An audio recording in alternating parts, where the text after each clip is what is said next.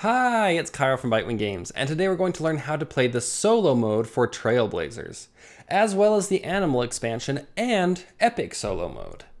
If you don't know how to play the base game of Trailblazers, go ahead and watch that short video before you watch this one. Link in the description below.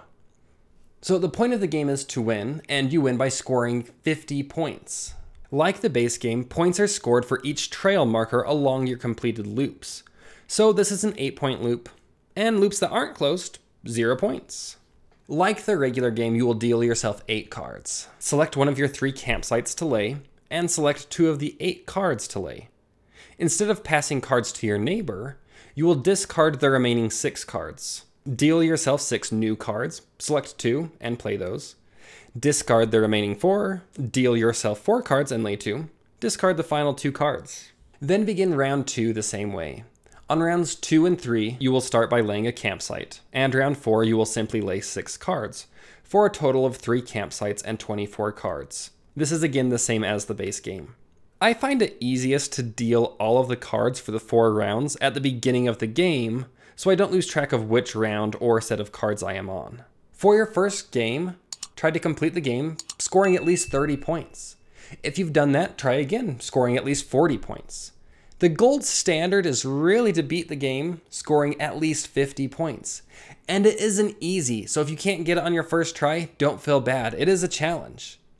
Once you have scored 50 points, go ahead and add in some objectives. This handy dandy achievement sheet gives you a checklist of objectives to try to accomplish. We went over this tenderfoot section of 30, 40, and 50 points. For the Voyager section, add in the indicated objective card. If the objective is an in-game objective, you must accomplish that objective by the beginning of the 4th round. So you're about to start the 4th round, you look at the objective and you haven't completed it. Too bad, so sad, you didn't win. Go ahead and try again. If you have accomplished it by the time you've started the 4th round, great, but you still need to end the game with at least 50 points. Objectives don't award you any points in the solo mode, so you must earn 50 points from your paths alone. As a point of clarification, once you have completed the objective, it's considered completed. If you go back and edit or change that path later, you don't lose having completed that objective. If it's an end game objective that you're playing with, then by the end of the game, you need to have accomplished the objective and earned 50 points. The silhouette on the lower right corner of the end game objective shows the numerical value you must meet or exceed to beat the goal.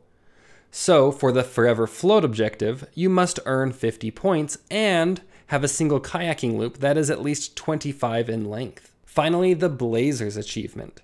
This is simply adding in 2 objective cards and still earning 50 points. Again, in-game objectives must be completed before beginning the 4th round. And now you know how to play the solo mode of Trailblazers. Let's move on to the Animals expansion. The Animals expansion will be played just like the multiplayer version of Trailblazers. You'll just be adding in the animal tokens. When playing a card with an image of an animal, you can take the associated animal token and place it on this card. The animal can only be placed on the same turn as you place the card. The animal is placed on the longer central path. It is not touching or linked to the 2 shorter side paths. At the end of the game, you will score additional points for unique animals on each closed loop.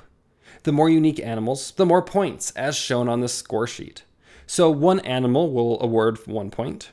5 unique animals will award 15 points. Let's look at an example. Amanda will score points for her closed loops. So she scores 14 points for her blues and 6 points for her red loops. This path has 1 animal, so she earns 1 point. This path has 3 unique animals, so she earns 6 points for animals. Remember, you only score for unique animals, so although this path has 2 of the same animal, she only scores for 1 of them. Although the hiking path contains 3 animals, the path isn't closed, so she earns 0 points for the trail and 0 points for the animals. So is there any reason to not place an animal? Oh yes, there is. Any cards with an animal token cannot be overlapped. So if I wanted to overlap this card to extend this loop, too bad, so sad, you can't. And that's how you play the animal expansion for Trailblazers. Onto the epic solo mode. Epic Solo mode is played just like the standard mode, but you will include the animal tokens, and you will only score for animals. To beat Epic Solo, you must score 25 points. Place the cards in campsites like usual. Again, animals must be placed at the time of playing the cards. Those cards can no longer be overlapped, and the animals are only linked to the longer central path, not the side paths. If you beat Epic Solo mode by scoring 25 points over the 4 rounds, move on to Phase 2, Springer Fever. Keep all cards where they are, including the draw and discard piles.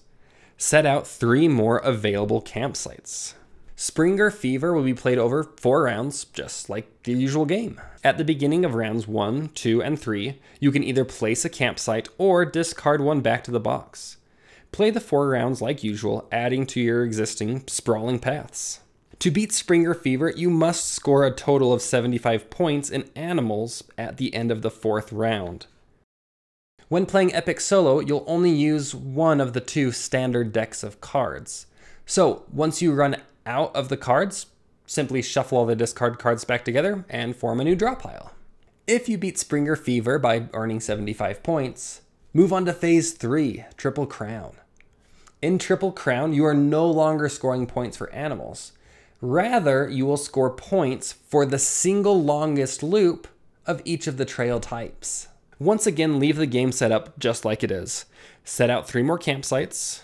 Play the game like usual. Again, either placing or discarding campsites on the 1st, 2nd, and 3rd round. After 4 more rounds of adding to and overlapping your previous paths, total up the longest loop of each trail type and record that on the score sheet. There's no score here to beat, it's just a beat your own personal high score. And now you know how to play the solo mode of Trailblazers, the animal expansion, and the epic solo mode.